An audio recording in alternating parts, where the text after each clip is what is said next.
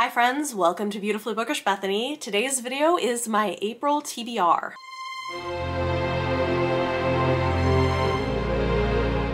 Okay, you know what I'm gonna say, right? I have an ambitious TBR. At this point, nobody's shocked, I'm guessing. I have a lot of books I'm going to be reading this month, so let's go ahead and dive into them. I have my sort of regular things I'm reading, and then I have things that I'm going to be reading for the readathon I'm hosting, TorDotComAthon, which is happening for 1 week between April 16th and April 22nd. And I have a bunch of books that are kind of on my TBR for that. I may not read all of them, but I wanted to kind of give you guys a heads up of like what's on my radar for that week. But first, let's take a look at things that I'm reading for read-alongs and book clubs and Patreon. This month, our Patreon book club pick is Project Hail Mary by Andy Weir. I do not have a physical copy of this. I have an audio copy, so I'm planning to listen to this one via audio. Every month, my patrons get to vote on a book that we will read together for book club and discuss at the end of the month. The genres rotate. For April, the genre was sci-fi, and this was the book club pick.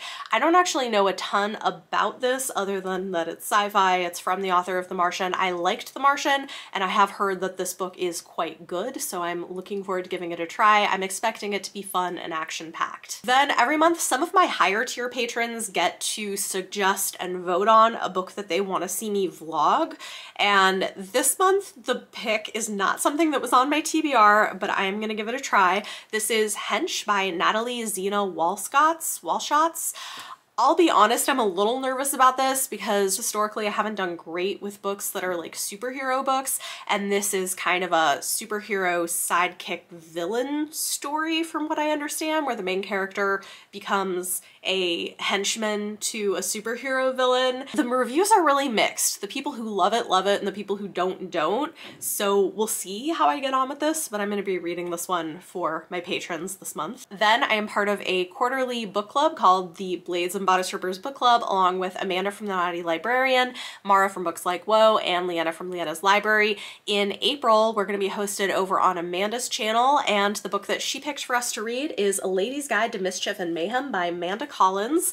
I'm very excited for this. It's been on my TBR for a while. It's supposed to be a fun historical romance that's not super steamy from what I understand, so hopefully we all enjoy it. We will be discussing it at the end of the month on Amanda's channel. I am also hosting a read-along for the Live Ship Trader series on my channel, and for April we're going to be reading The Mad Ship by Robin Hobb. I'm so excited for this because I absolutely adored Ship of Magic.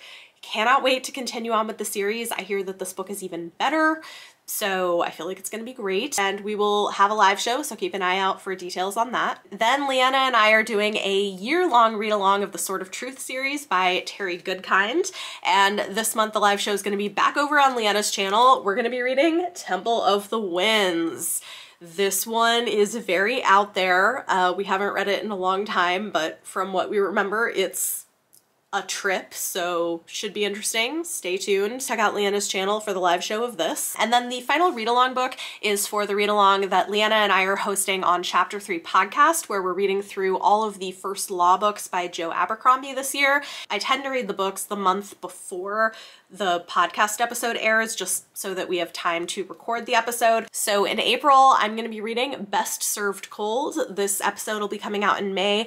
I may push this because I think the episode comes out later in May. So if I need to, I could push reading this to early May, depending on how the rest of my TBR goes. We'll see, but tentatively, this is on my April TBR. Also, for a podcast episode, I'm going to be reading Empire of Silence by Christopher Ryokyo.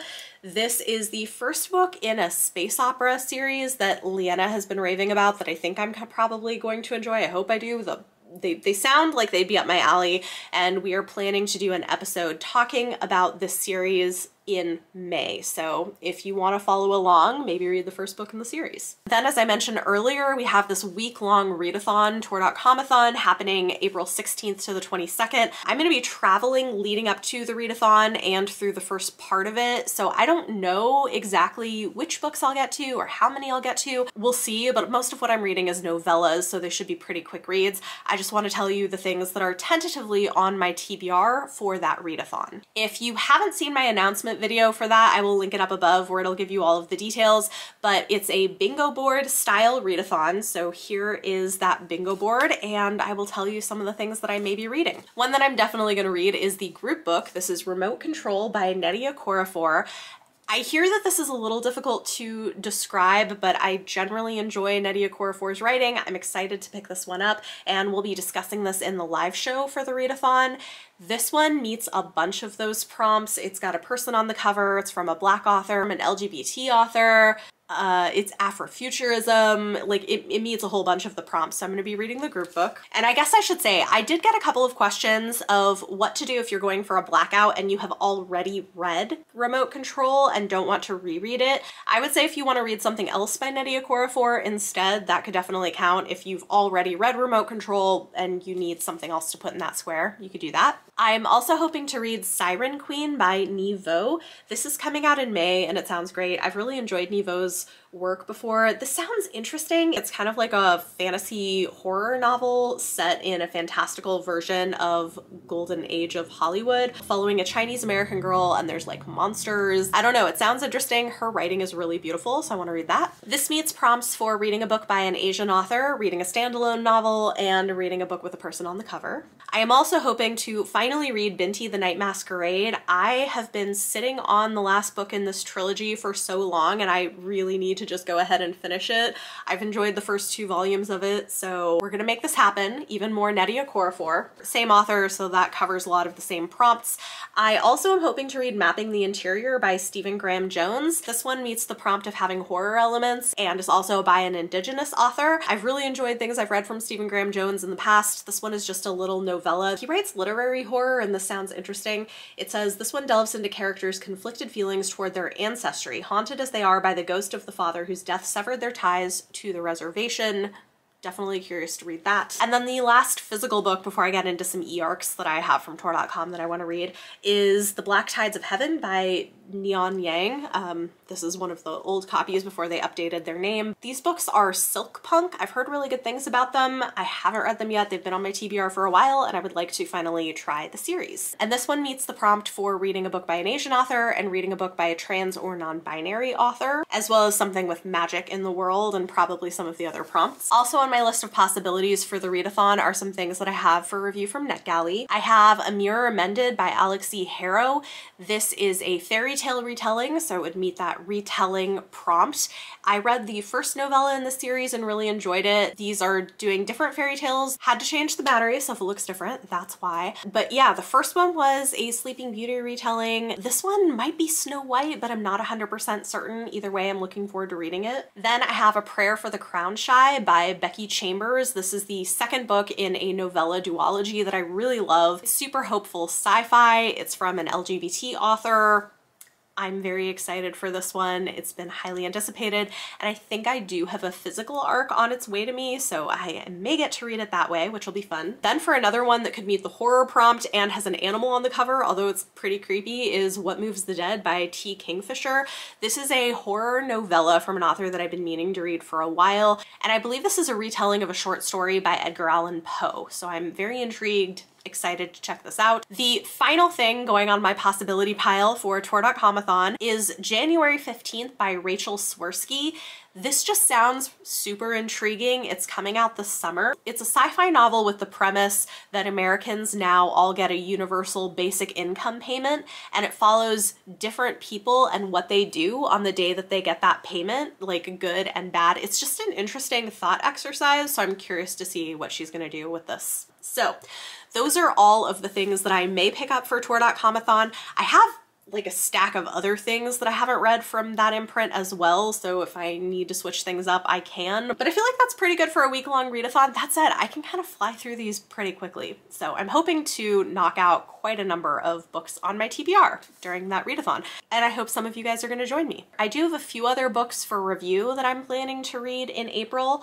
One is Song Broken by Heather Osborne. This is a debut queer fantasy novel that came out from a small press. I think it published at the end of March, so I'm a little late reading it, but I'm excited to read it. It's from Forest Path Books, so thank you to them for sending me a copy. It sounded intriguing. It's about a woman who is a healer, but she lives in a patriarchal society where only men are supposed to be healers, and so she travels concealing her true identity. It sounds interesting, and it's like, can healer songs really work for a woman? And I think there's a sapphic romance in here. I'm not 100% sure, but thank you to them for sending a copy. I'll be reading this one in April. Also for review is Worlds of Exile and Illusion by Ursula K. Le Guin. This is part of their Tor Essentials line where they do these nice editions of modern classics in sci-fi and fantasy. This is a bind-up of 3 novels from the Hainish series, Rocannon's World, Planet of Exile, and City of Illusions. I've been wanting to read more Le Guin this year, and this seemed like a great opportunity, so when they reached out to me, I was like, yes, please send it along, so I'm hoping to start diving into this in April. Then I have a couple of e-arcs from NetGalley I'd like to get to this month. The first one is The Counselors by Jessica Goodman. I really loved Jessica Goodman's last YA kind of mystery thriller, and this is her latest one. This one is about 3 best friends at an elite summer camp and dark secrets that lead to a body in the lake. So it's a mystery thriller, it's got murder. I'm excited to pick this one up. And then lastly for this month, I've got Very Bad People by Kit Frick. This is a YA dark academia thriller, which sounds really interesting. It's about a teen girl searching for answers about her mother's mysterious death at her new exclusive boarding school, where there is a secret society she gets involved in and dangerous secrets. It's hitting all of the tropes that I like, so I'm very interested in this. And then the last thing I'm gonna put on my TBR, just because I really want to read it, is Gallant by V.E. Schwab. My pre-order of this came in March, and I have been eyeing it ever since just because I feel like I'm gonna love this book. It's a YA gothic horror novel and it's got mixed media formatting. I really want to read it. I hear it's a quick read, so I'm gonna probably try to pick this up.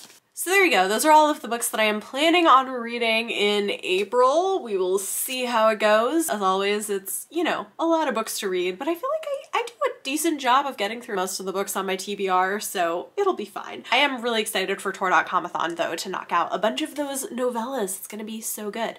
Talk to me in the comments down below. Let me know any of your thoughts or feelings on anything I talked about in this video, and for your question of the day, recommend to me some kind of short fiction that you love. This could be a novella, this could be an anthology of short stories or whatever, but if there's some short fiction that you are a huge fan of that you think worked really well, let me know in the comments down below. If you guys like this video, it does help if you give it a thumbs up. Subscribe if you want to see more. Thank you all so much for watching, and I will see you next time.